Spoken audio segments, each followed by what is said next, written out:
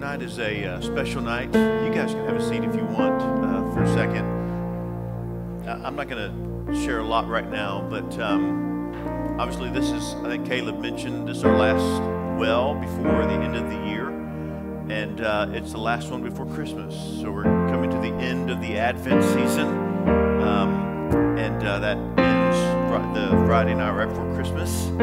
So we thought, let's mix it up a little bit tonight, and they're going to do some more worship. They're going to do some more Christmas songs, but we thought, well, let's read. We're going to read the Christmas story. So for you online, sorry the TV's not in view for you, but just follow along with us. We're reading from Luke chapter 2, which I think is probably the best description. You can find it in Matthew chapter 2 as well, the birth of Jesus, but Luke chapter 2 is really, well, it's my favorite, so I get to choose. So we're reading from Luke chapter 2 tonight. So you follow along with me. In those days, a decree went out from Caesar Augustus that all the world should be registered. This was the first registration when Quirinius was governor of Syria, and all went out to be registered, each to his own town. And Joseph also went up from Galilee to the town of Nazareth to Judea, to the city of David, which is called Bethlehem, because he was of the house and lineage of David. He went there to be registered with his wife, with Mary, his betrothed, meaning she was going to be his wife, who was with child. And while they were there, the time came for her to give birth. And she gave birth to her firstborn son and wrapped him in swaddling clothes and laid him in a manger, because there was no place for them in the inn. And in the same region there were shepherds out in the field keeping watch over their flock by night. And an angel of the Lord appeared to them, and the glory of the Lord shone around them, and they were filled with great fear. And the angel said to them, "Fear not, for behold, I bring to you good news of great joy that will be for all the people. For unto you is born this day in the city of David a Savior, who is Christ the Lord. And this will be a sign for you. You will find a baby wrapped in the swaddling cloths and lying in a manger." And suddenly there was with the angel a multitude of the heavenly host, praising God and saying, "Glory to God in the highest, and on earth peace among those whom he is pleased." When the angels went away from them into heaven, the shepherds said to one another, "Let us go to Bethlehem and see this thing that has happened, which the Lord has made known to us." And they went with haste and found Mary and Joseph and the baby lying in the manger. And when they saw it, they made known the saying that had been told them concerning this child. And all who heard it wondered at what the shepherds told them. But Mary treasured up all these things, pondering them in her heart.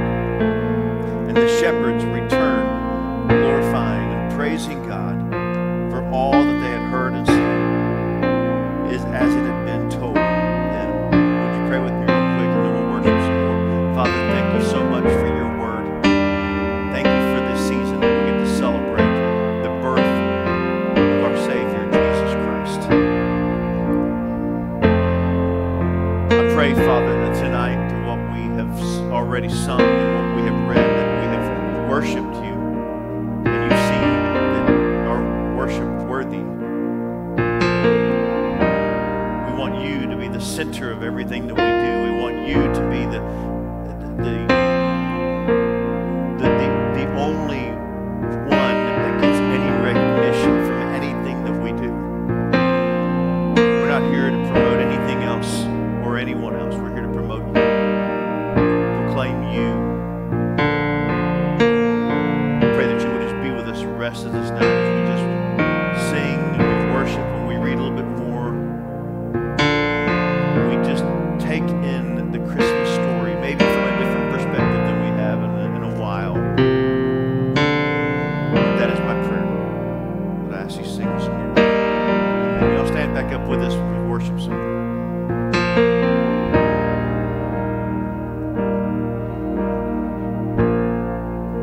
So as I was kind of preparing this week, And I kind of made a point to read the Christmas story kind of over and over, just to kind of do what Deron was just saying, is seeing it from a different perspective. And I saw some things differently, but something that my pastor at our church has been saying is that whole honored guest.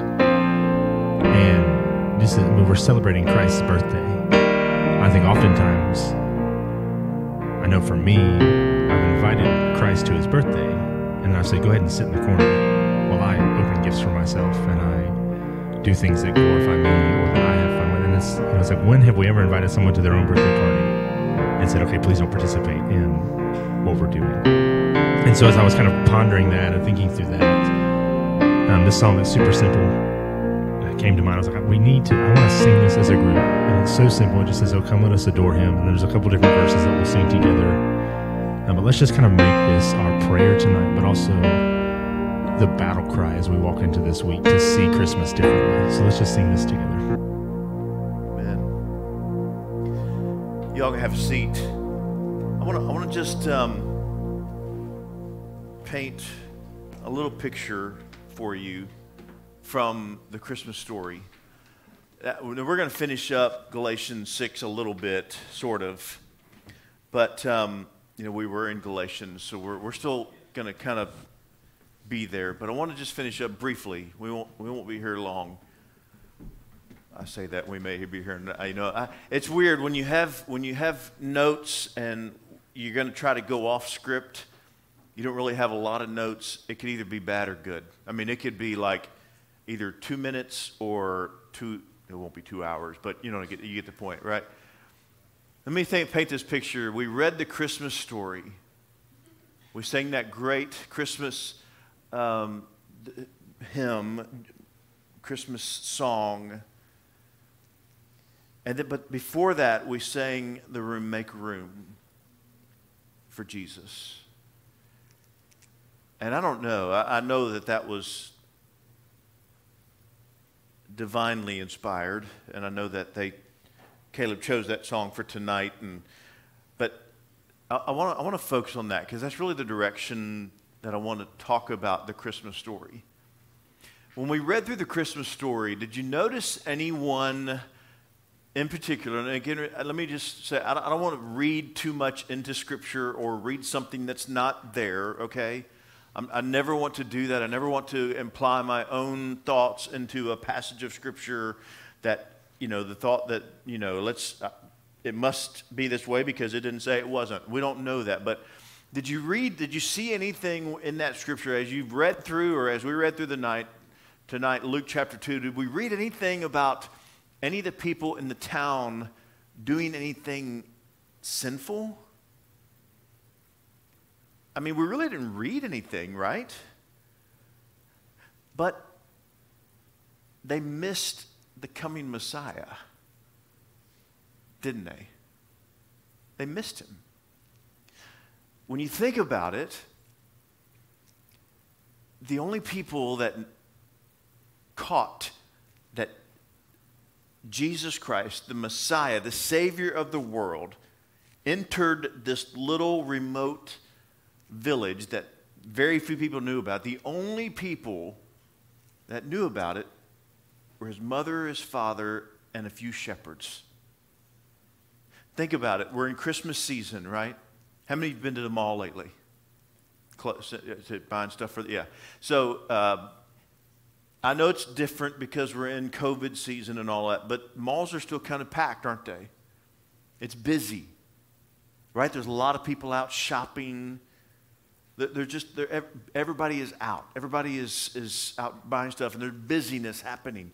That's what was going on here. Not because it was Christmas season, but if you go back to the town of Bethlehem at this time, remember it said that a lot of people were in town. They were coming to the town of Bethlehem. Why? Because everybody had to go back to their village, the city where their family was from, because there was a census being taken.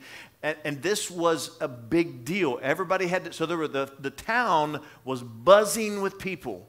I'm sure the storekeepers were out sweeping off the sidewalks, which they didn't have sidewalks, but they were sweeping the dirt away from the dirt, in front of their stores or whatever. I don't know what they were doing, but they were getting everything ready because people were coming to town that weren't normally there. They were busy, right?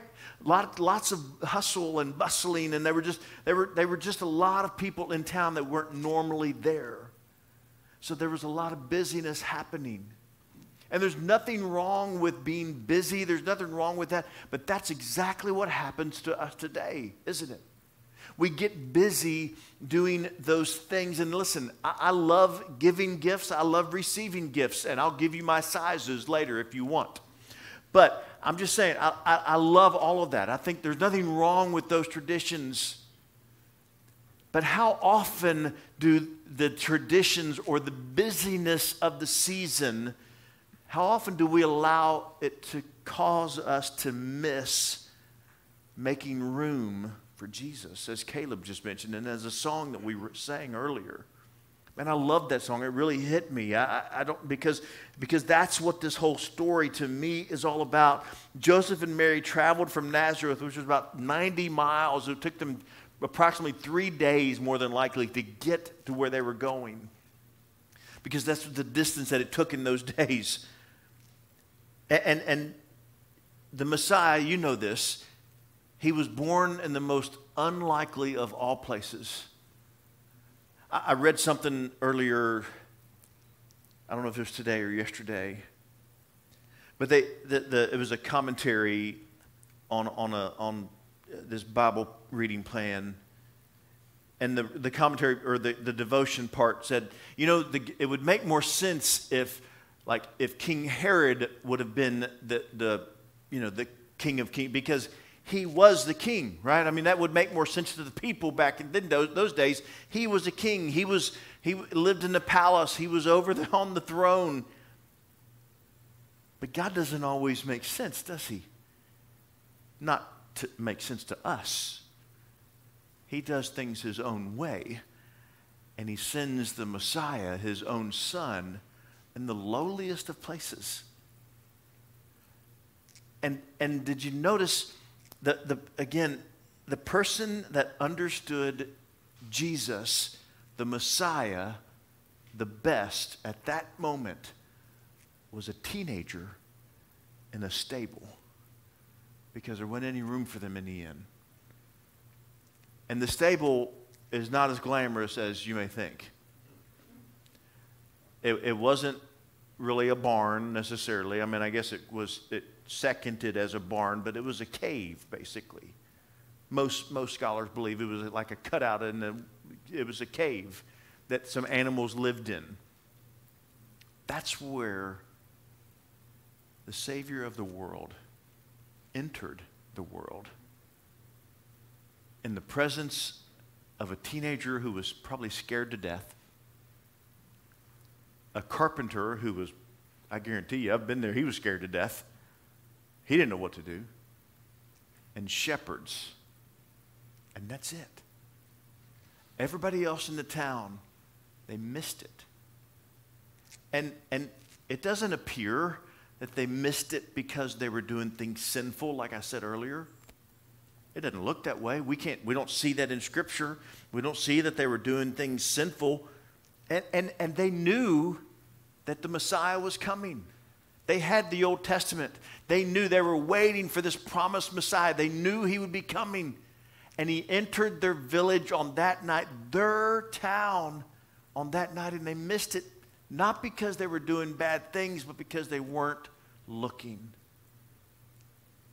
And I think to myself, how many times has God given me an opportunity to be a witness to somebody, to share Christ with somebody, those God moments? You know what I'm talking about? Those moments when God, I mean, it is just, it's flat given to me, laid in my lap, and I miss the moment. Not because I'm necessarily doing something sinful, but because I'm not looking for it. I'm not paying attention. I'm not looking for Christ in those moments. I'm not looking. The Savior of the world comes into the world, and the only ones who knew it were a few carpenters, or a few shepherds, and a carpenter, and a teenage mother. And that's it. Nobody else saw it because they weren't looking. They didn't make room for Jesus. And I think, is it really any different today? We're busy at Christmas. Do we notice him? Do we make room for Christ in this season? I was thinking earlier, when I get busy, and Christmas, we always talk about, and I don't know why we talk about this. It's not really biblical, but Christmas is it's supposed to be a time to rest and relax. Where did that come from? Because that's never been Christmas that I know of. It's always kind of been crazy, right? I mean, you're visiting family, and there's no resting there, right? I mean, most of us have to travel if we visit family or things like that. It's just kind of a crazy time. So we get busy during the Christmas season, and we just kind of miss some opportunities. And when I get busy, I get exhausted. Like when I'm just busy like that, when I'm doing those things, I get tired, I get weary. And remember the very first passage I'm sure you do, the first passage that we shared when we started this series in Galatians. Galatians chapter 6, verse 9 and 10 says, "Let us not grow weary of doing good." Why? Because for in due season we will reap if we do not give up. You see, sometimes busyness causes us to become weary. And because we're too busy, we miss Christ, or we miss those God moments. We miss him in these encounters that we could have with him, or that he's wanting to have with us. And because we get busy, then we also get weary. And if you're anything like me, when I get weary, I miss those moments because I don't want them. I don't look for those moments when I'm weary. When I'm busy, I don't look for them just because I'm busy. And I'm just busy and I don't get time for that. When I'm weary, I don't look for those moments because honestly, can I just be fleshly here? I don't want them. I don't want to take the time because I'm weary. I'm exhausted because I've allowed the world to set the pace for me instead of what I know God has called me to do. We've let busyness cause us to get weary. But look what Paul writes in Galatians 6, verses 17 and 18. I hope this will tie in. He says, "From now on, let no one cause me trouble, for I bear on my body the marks of Jesus. The grace of our Lord Jesus Christ be with your spirit, brothers." Amen. Here's what I think he's saying and what it's saying for us today. Don't let anything trouble you and cause you to miss. And I know this is a phrase that we say that have been said for as long as I've been alive, generations. The reason for the season. And I believe that, Jesus is the reason for the season. I just don't want us to, I think sometimes we, like the Christmas story, we get so familiar with it, we miss some of the key elements of it. We get so familiar with certain stories that we read over and over again, we miss some of the really God moments in those stories or in that scripture, in that text. We miss some very important things that I think God really has for us. And he says here, don't let anyone cause you any trouble that will cause you to miss the meaning of Christmas.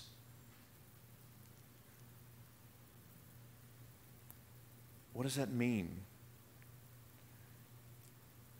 Don't let anyone cause you any trouble. Don't let anybody take your attention off of what it should be on this year and every year. Not just at this time of year. We have Christmas trees. Aren't you all glad what I did? I didn't do any of it. I'm just kidding. I don't know where it came from. It just grew. I don't know. Don't let anything cause you to miss the true meaning of what this season is really all about. And what this season is really all about is that Jesus Christ, God's only begotten Son, he sent Jesus into the world to be born in the most lowliest of all places. Isn't that bizarre? You would think, I would think, that he would come in royalty because he is royalty. But if he came in royalty, how would we relate to that? How would we know, how would he know what struggles we go through? You see, God works his own way. Scripture says this. He works in his own way, not in our ways.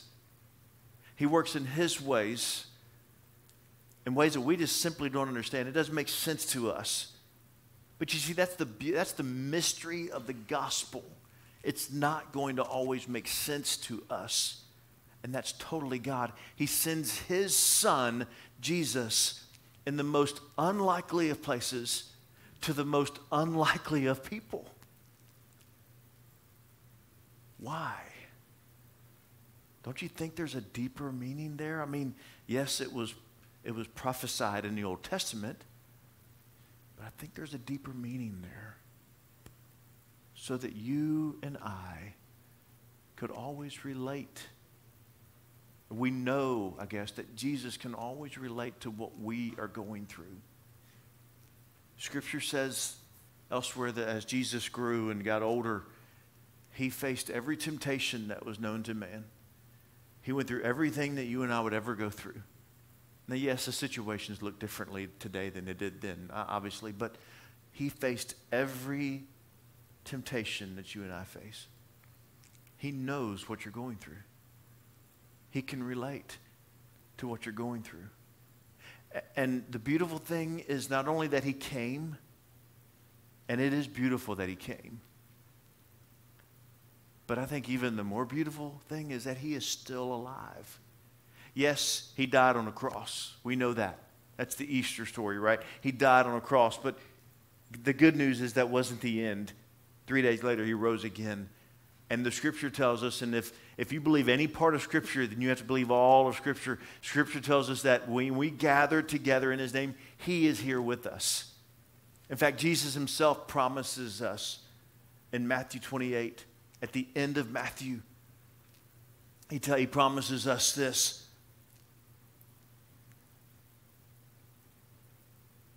Behold, I am with you always, even to the end of the age. Jesus is saying, I'm going on. I've got business to do, but don't fear. Remember, the angels told the shepherds not to be fearful. The angel told Mary not to be fearful. We didn't read that part, but he told Mary earlier on not to be fearful. An angel told Joseph, don't be afraid. You see the common theme there?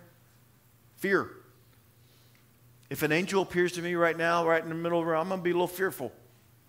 Right? It's just going to be a little fearful. Don't be afraid. Why? Because he is with us always. So no matter what we go through this season, and Christmas is a joyous time, but I'm aware it's a difficult time as well for people. Not in a spiritual sense, I don't mean that, but in a personal sense. Sometimes, you know, we spend Christmases without loved ones that we've had in the past.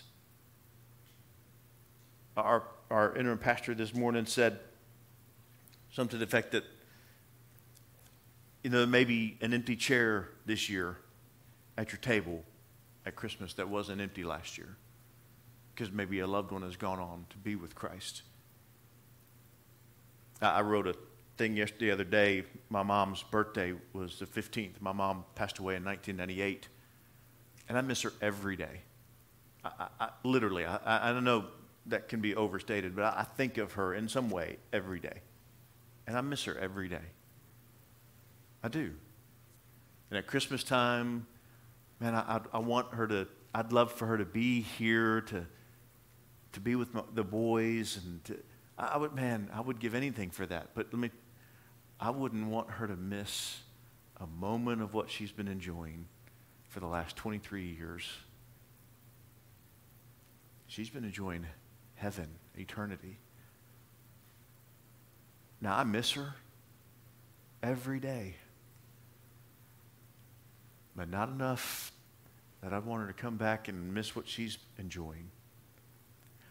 I don't know what you're going through, and I don't know what this Christmas season holds for you, but just know, make room for Jesus this year, because he's with you always, even to the end of the age. He's here. Do we notice that, or do we just ignore it like the people in the city of Bethlehem that very first Christmas night? That very first night, they didn't miss it because they were disobedient or blatantly disobedient. At least it doesn't look that way. They missed it because they just weren't looking. They just ignored him. Make room for him. This year, make room for Jesus. So the question I would ask is, just before we wrap up, we're going to wrap up on kind of a uplifting note tonight. What is it that causes you sometimes to get too busy and just miss those Christ encounters, those God encounters that you have? And you know what I'm talking about. We all have those. God places those things in our laps. He lays them right out there for us, and we just miss it sometimes. Sometimes we miss spending time with him. What is it that causes you to do that? I know what it is for me. What is it for you? Make room for him this year. Whatever it takes, make room for Jesus this year at Christmas. Let me pray for you. Father, thank you so much for your word. Thank you for our time to be here tonight. I know it's been a little different. I know the mood has been a little different. But Father, this is not a sad, somber moment. This is a joyous moment, because we're here worshiping you. We are singing praises to you. And we're worshiping you because your word tells us that you are here in our midst. You are right here with us. Lord, I pray that we do not miss any opportunity to be you to those around us. We don't miss any opportunity to spend time with you. I am so guilty of allowing things to get in my way of spending time with you, whether it's a game or a show on TV, or just, I don't know, whatever it might be, a game on my phone. Sometimes, whatever it is, I'm so guilty of missing those moments. And there's nothing wrong with any of that, except it causes me to miss moments with you. But I pray that this season, as we enter the Christmas season, we're going to be spending time with family and friends. Most of them, hopefully, we like. But we're going to be spending time with family and friends and opening presents and just gifts, whatever we do, whatever our traditions are. And those are great, and I hope we all get to experience those. But Lord, I pray that none of it comes at the expense of spending and missing you. Spending time with you and missing you. I hope none of it causes us to miss you, that we would always make room for you, especially at Christmas. I didn't know my mic was on. Sorry. By the way, Isaiah's going to be giving me guitar lessons. He didn't know that, but he's going to be giving me guitar lessons. So, hey, we are so glad you are here with us and joined us online. Let me pray this over you. Remember, we do have a small group tomorrow night, our last one of the year. We're on the last session of the Advent. We're looking at the Advent, which ends Friday. Okay, the Advent season does. We're on the 24th. So, but we have tomorrow night, 6:30, right here in the front room. We'd love to have you here, and then we will be off for the well until the 9th. Right? Yes, we have 2 weeks. We're off from here, the well. So then we'll be back on the 9th. But let me pray this over you, and then we will depart where you can hang out if you want. Just you don't have to go home, but you got to get out of here sometime. pray this over you. Lord bless you. May the Lord bless you and keep you. May the Lord make his face shine upon you and be gracious to you. We pray that the Lord lift up his countenance or his face upon you and give you peace. Above everything else, I hope that you have peace this Christmas season, that you get to spend time with family and friends and loved ones, and that you don't